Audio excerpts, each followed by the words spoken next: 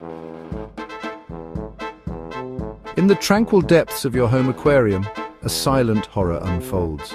Your guppies, those vibrant jewels of the freshwater, harbor a dark secret. These seemingly peaceful fish are capable of a brutality that might shock you. Your guppies are murderers. That's right, these so-called peaceful fish will hunt down and eat their own babies without hesitation. But why? Why would any creature resort to such a macabre act? Is this simply the brutal reality of nature played out in miniature within the glass walls of your tank, or is there something more at play here? Is your setup the real problem? To understand this behavior, we must first venture into the guppy's natural world. In the wild, these fish are both prey and predator. Their lives are a constant balancing act between finding food and avoiding becoming a meal themselves. This constant pressure has honed their instincts, leading to a chilling truth. In the guppy world, survival often means sacrificing the most vulnerable, but the confines of a fish tank present a very different environment. Here, the balance is disrupted. Without the natural predators and vast spaces of their native habitats, your guppy's instincts can become twisted, turning a once balanced ecosystem into a massacre. The reasons behind this cannibalistic behavior are varied and complex, but we can break them down into key drivers. Firstly, it's pure instinct. Guppies, like many other fish, are opportunistic eaters. Fry, being small and slow, represent an easy meal and a quick source of protein. This instinct to reduce competition for resources, even their own offspring, is hardwired into their DNA. Secondly, the environment you provide plays a crucial role. A sparsely decorated tank with few hiding places leaves fry exposed and vulnerable. Imagine a dense rainforest floor compared to an open field, which offers more protection. Your guppy's instincts tell them to eliminate any easy targets, and in a bare tank, that means the fry. Thirdly, hunger and poor feeding habits can exacerbate the problem. If your adult guppies are not adequately fed, their drive to find sustenance overrides any parental instincts. Remember, these are not mammals with complex emotional bonds to their young. They are driven by basic survival needs. Lastly, stress and overcrowding can turn even the most docile guppy into a baby-eating monster. A crowded tank leads to increased aggression and competition for resources, making the fry even more vulnerable. Now, you might hear some self-proclaimed experts say that this behavior is just nature, and there's nothing you can do about it. Let me assure you that is simply not true. While the instinct to eat their young is strong, it can be managed and even prevented with the right knowledge and effort. One of the most common myths you'll hear is that guppies only eat the weak or deformed fry. This is patently false. A hungry guppy will eat any fry it can catch, regardless of its health or appearance. Don't fall for the misleading comfort of this dangerous assumption. Another misconception is that well-fed guppies won't eat their fry. While it's true that providing adequate nutrition is crucial, it's not a foolproof guarantee. Remember, instinct plays a powerful role, and a moment of opportunity can override even a full stomach. Then there's the belief that a large tank is all you need to prevent fry eating. Again, while tank size is important, it's not the be-all and end-all. It's about creating the right environment, not just providing more space. Chapter 3. So how do you create a safe haven for your guppy fry and break the cycle of cannibalism? Let's explore some proven strategies that can significantly increase the survival rate of your fry. The first line of defense is providing ample cover and protection. Think of it as recreating the dense vegetation of their natural habitat.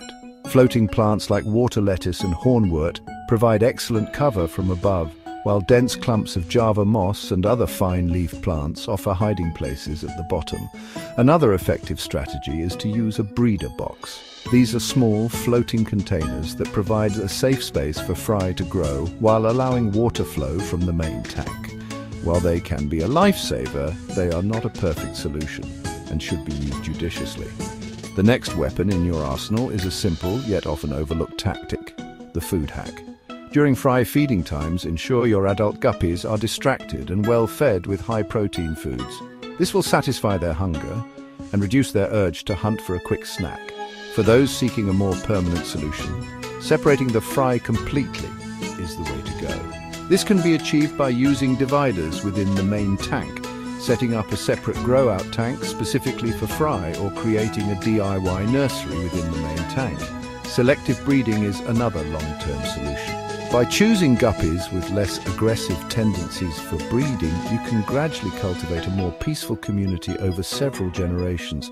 And finally, if all else fails and you have a particularly persistent culprit, you may have to resort to the last resort, removing the aggressive adult permanently.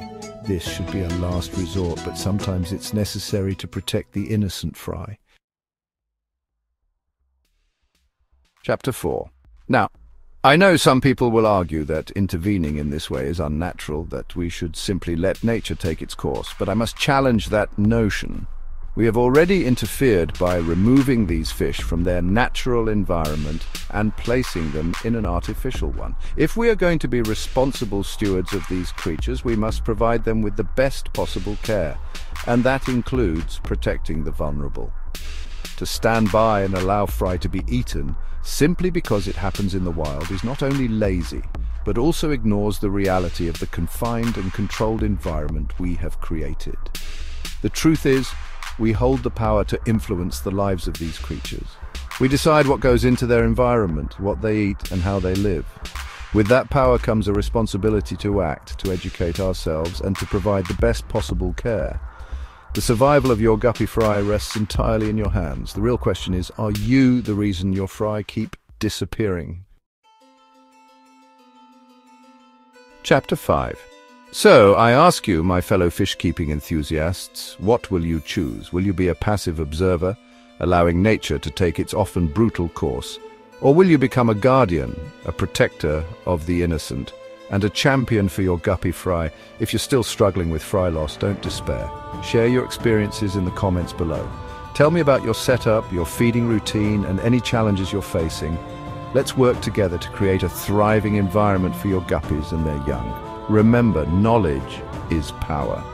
The more you understand about the intricate lives of these fascinating creatures, the better equipped you'll be to provide them with the care they deserve. Don't be the reason your fry don't make it. Take action now, and let's create a brighter future for guppy generations to come. The story of the guppy is a testament to the power of adaptation, the drive to survive against all odds. But it is also a reminder that even the smallest creatures are capable of great complexity, their lives governed by a delicate balance of instinct and environment. As we have seen, the fate of guppy fry hangs precariously in the balance, often subject to the whims of their parents and the limitations of their artificial world. But there is hope. By understanding the forces at play, by replicating the safety and abundance of their natural habitat, we can help tip the scales in favor of life, ensuring that the next generation of these vibrant fish can thrive.